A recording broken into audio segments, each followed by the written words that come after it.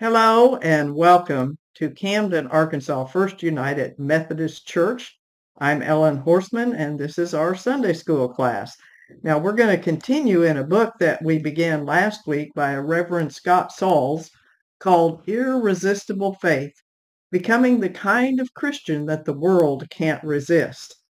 I want to tell you this week I was driving along and my public radio station wasn't coming in, so I put my radio on scan. And it came upon a radio station, and I stopped it so I could listen. And honest to goodness, I listened to that for, I don't know, 15 minutes or more. And I never could decide if I was listening to a political talk radio station or to a religious talk radio station. In other words, which one was it? There was a lot of talk about Christianity, but politics as well. I think that it was a religious talk station, but the people that were doing the talking and talking about Christianity and talking about Christ kept making political statements, including disparaging one political party that they didn't agree with, and pretty much implying that all the people in that other political party were a bunch of demons. Well, to me, it's a good reminder of how too often we bring the politics of the world and the political divisions and wrangling in the world into our churches. Just this week, I happened to be in conversation with a lady who is a pastor in the American Baptist Church. And she said that she thought that was part of what was causing so many divisions within congregations and within denominations is that we've brought too much of the political into our church life. So does that mean that we don't have any responsibility? Well, yes, we do have responsibilities as citizens, but we need to consider, how do we remain good citizens in our country? How do we take responsibility for the decisions that our government makes or that our civic organizations make? How do we ensure that there is real justice for all of God's people? Racial justice and justice in the court of law, economic justice, environmental justice, real justice for God's people. How do we do all that and yet not bring politics, or maybe I should say political divisions, into church? How do we become irresistible Christians? Because I'm going to tell you, until we get rid of those divisions, we're not going to be irresistible to the world. We're not going to be drawing the world to us like the early Christians did. So how do we do that? And how do we begin to focus on being what God created us to be? Well, as chapter 1 of Reverend Saul's book said, we have to learn to become okay with not being okay. Now, let me stop right there for a minute while I'm talking about Pastor Saul's book and tell you that if you listened to this last week, I promised I was going to go on to chapter 2 this week, but I'm not going to. I got a little bit bogged down in my regular in class, or I should say in-person Sunday school class. And then it seems that this week I did a little bit of that procrastinating and being lazy that I had confessed to last week. And then when I had a situation come up that I wasn't expecting, I found, I can't get done. But I wanted to elaborate a little bit more on how we learn to be okay with not being okay. What Scott Sauls is saying is that we're not the people that we should be. We're not perfect. We're not all together. Uh, but we have to learn that it's okay to be that way. That statement about being okay with not being okay, to me, kind of gets at the heart of one of the many problems that are what, let me say that again. It gets to the heart at what causes a lot of problems, and I might say some downright devilment that plagues us now and has plagued Christianity and our churches and even us as individuals. And that is that we have a hard time accepting sometimes, I think, that we are saved by grace. We are saved by grace. And yet, if we believe we're saved by grace, why do we feel so much guilt and shame?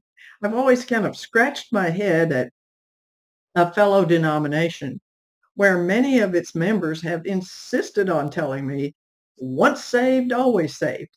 And yet those people seem more uh, filled with guilt and a sense of shame than anybody I've ever seen. And I keep thinking, well, if you feel like you've been saved and you're once saved, always saved, then why are you so tied up in knots? Well, maybe it's because we sometimes just have a hard time believing in God's grace, believing that we are saved and set free, because that's not what we do in the world. We don't forgive people. We don't ignore what they've done to us. But we were saved. We were saved by grace. And yet sometimes we want to feel ashamed. But think of it this way. If we are saved by the blood of Jesus, here's another question. What were we saved for? What did Jesus intend uh, to be our way of life? I'm going to read something. I feel like I'm uh, babbling. Is that the right word? Let me read to you from Galatians chapter 5, if I can get myself there. Yeah. These are verses 16 through 18. Paul says, I say, be guided by the Spirit, and you won't carry out your selfish desires. A person's selfish desires are set against the Spirit, and the Spirit is set against one's selfish desires. They are opposed to each other. So you shouldn't do whatever you want to do. But if you are being led by the Spirit, you aren't under the law. I want to say that again. You aren't under the law. Our relationship, what that means to me when it says you're not under the law, because mind you, it doesn't mean you're not under the law so you can do whatever you darn well please. I started to say a bad word there. It doesn't mean that you don't need to try to be loving and good. As a matter of fact, Paul had just said, let's see if I can find it again, not to be led by our selfish desires. But he says, you aren't under the law. If you are being led by the Spirit, you aren't under the law. I think what he means there is that he's trying to stress to us that our salvation, our relationship with Jesus Christ, our relationship with God the Father does not depend on what we do. I'm going to read to you something that Reverend Sauls says about this on page 13 of his book. Let me get there. He says, you are not under the law.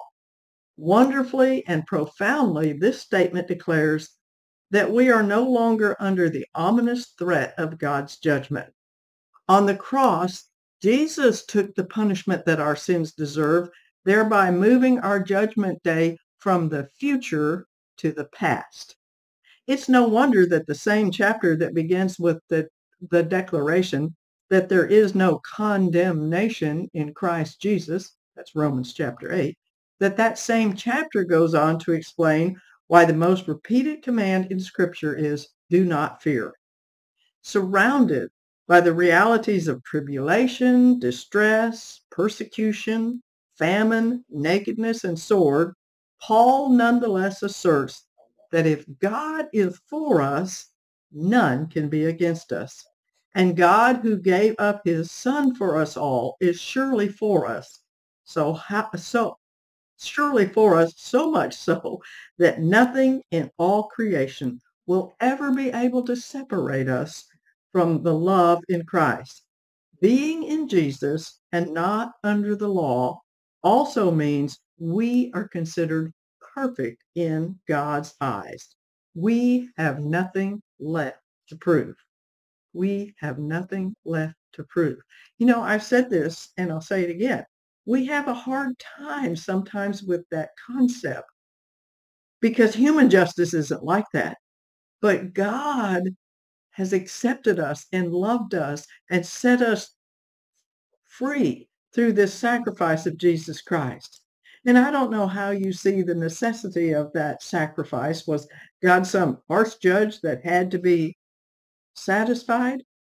Or was it more that God knew that we needed that freedom that comes from having Jesus paid the price for us?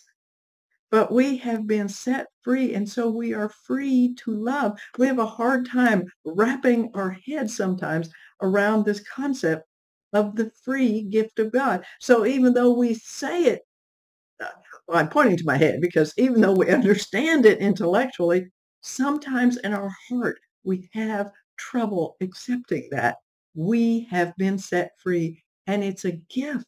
It's a gift. And because we have a hard time understanding that, we struggle and struggle and struggle to be acceptable in God's eyes.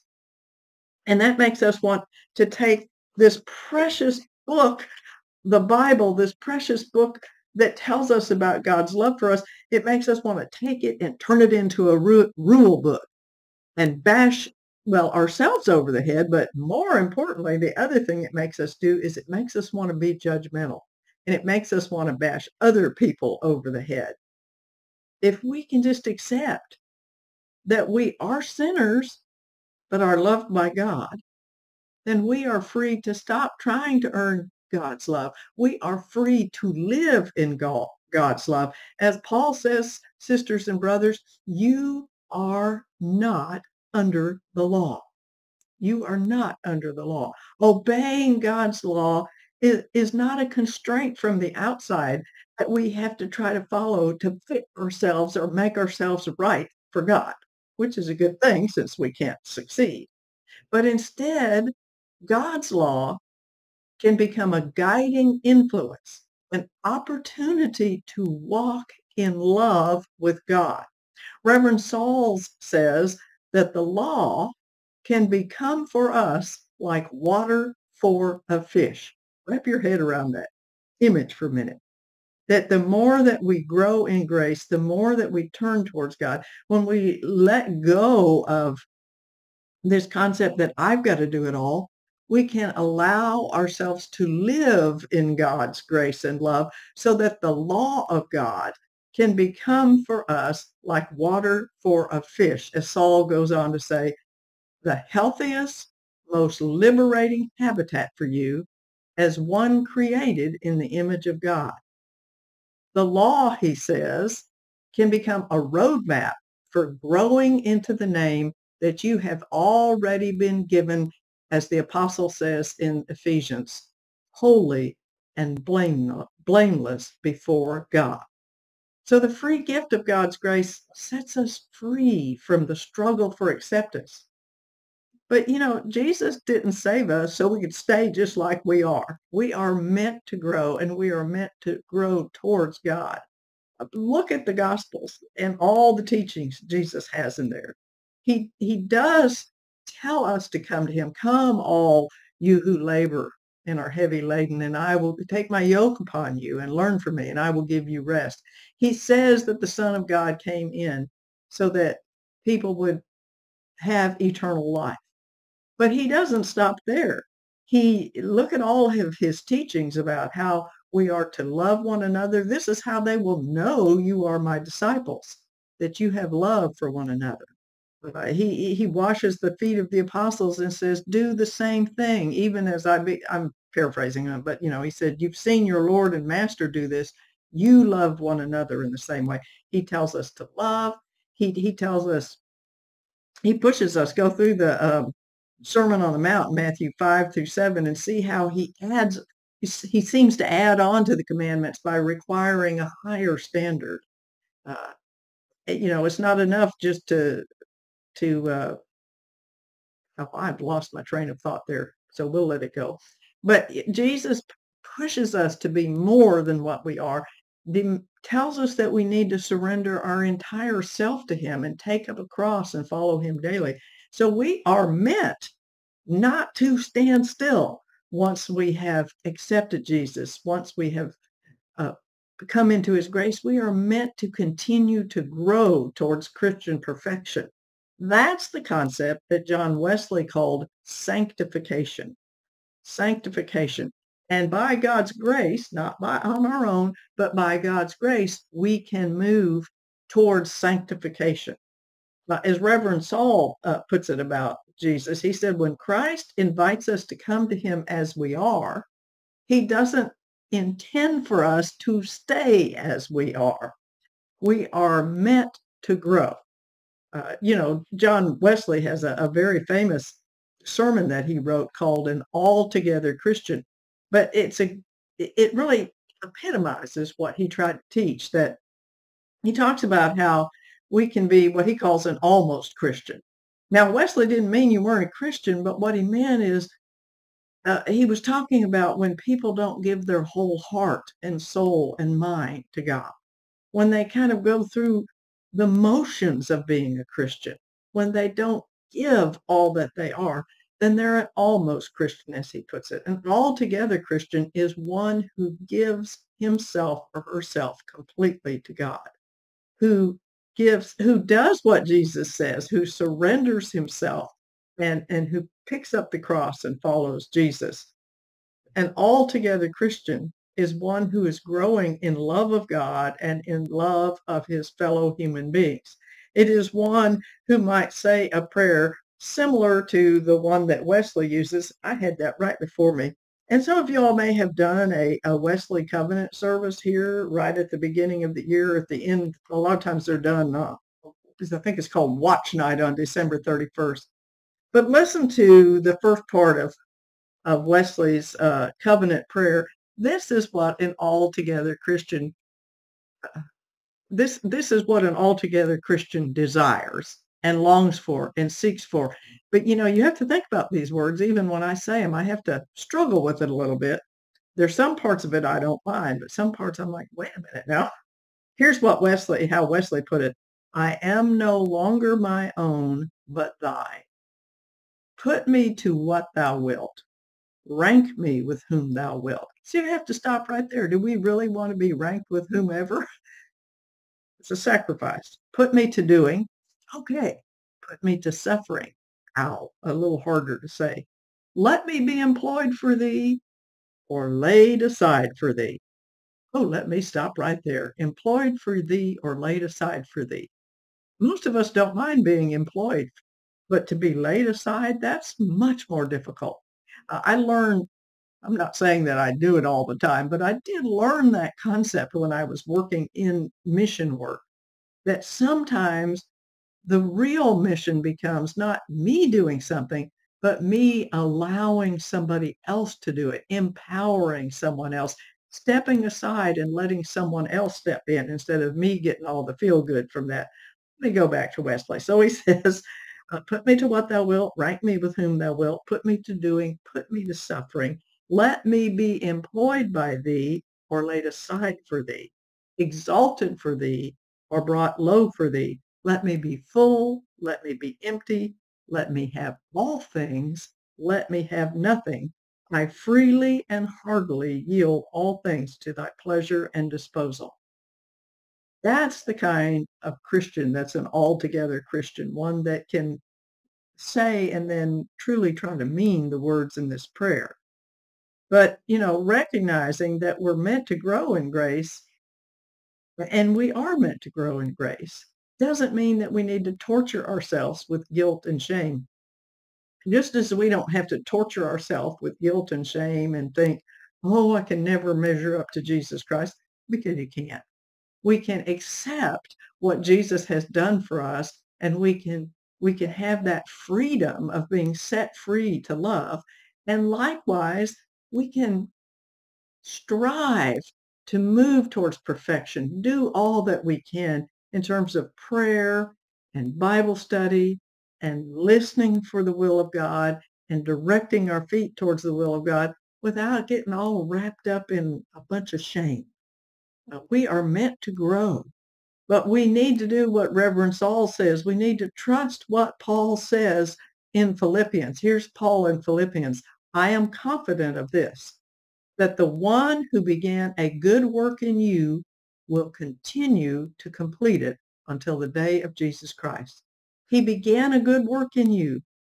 God did. And he began a good work in you, and he's going to complete it. So our job is to participate in that completing. We're going to stumble. We're going to backslide, but we keep on working. We keep on praying. We keep on striving to, to become that fish in water, as it were, in God's law, to move towards perfection. God is going to complete a good work in us. Jesus calls us to be he calls us to be like him, to be a servant like he was, and to love like he did. And the more we grow in Christian love, the more full and I can't say that word, the more full and fulfilled we feel, the more irresistible Christians we become. You see, because I think that as we love and as we work towards love and as we grow in love and as we empty ourselves in love, we become exactly what God created us. We are made in God's image. God is love, and we are meant to be love. And so we strive to move towards Christian perfection or sanctification, as John Wesley calls it. And as I said, the more we grow in Christian love, the more fulfilled we are, and the more we become this irresistible Christian that Reverend Scott Sauls talks about. And we begin this movement, this growth, by abiding in Christ. Now, I told you last week that that would be the subject of the next lesson. So now I'm promising you that next week, which will be January the 22nd will be the day that this starts, we will begin talking about how do we abide in Jesus. My friends, I hope you have a very blessed week. Go forth knowing that you are loved by God. Bye-bye now.